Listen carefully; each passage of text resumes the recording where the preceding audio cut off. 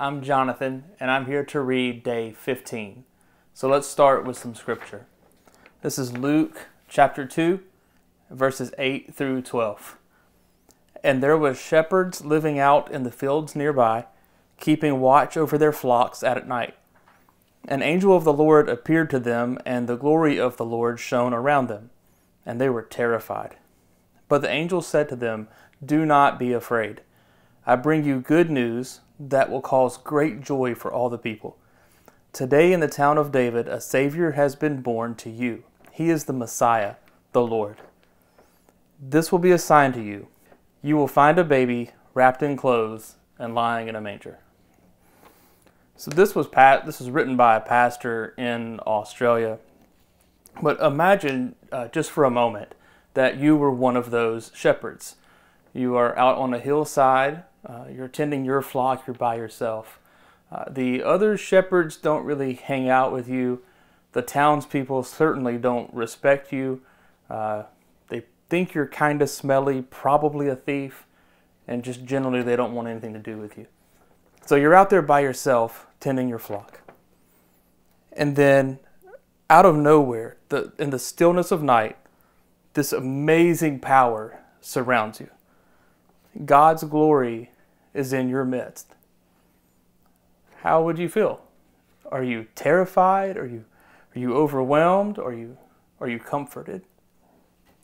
When I look back on my life, and I've been placed in the presence of very powerful people with authority, I've been like those shepherds. Terrified that I might be in trouble, terrified that I might mess things up, terrified that I might be criticized. And as a pastor, at times I meet people who feel the same way about God. They worry that God will criticize them or condemn them or even punish them. But God has a different message for us, just like He had for the shepherds. God's angel says, "Don't be afraid. I bring you good news that will bring great joy for all the people." The good news is that God uses His power and authority not to condemn or terrify people, but to give us Jesus, who gives us the real gift of Christmas, the gift of loving life with God forever. So being in God's presence leads to joy, not fear, when we truly hear from God. Let's reflect on that just for a minute. As you spend time with God, take notice of the good news that God gives you that you can share with everyone that you know. Let's end in prayer.